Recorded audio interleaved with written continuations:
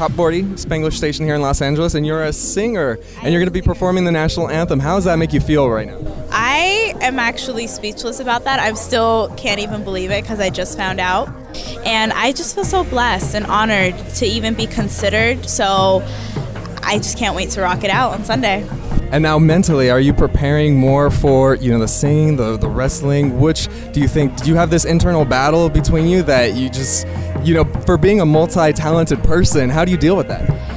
It just comes to me. Honestly, I do what I love, and whether it's wrestling, whether it's singing, whether it's dancing, no matter what, I just give it my all the time. So it's just there. I don't have to battle anything because it's who I am, being a performer all around. Do you have any message for anybody else who wants to pursue getting into many different arenas?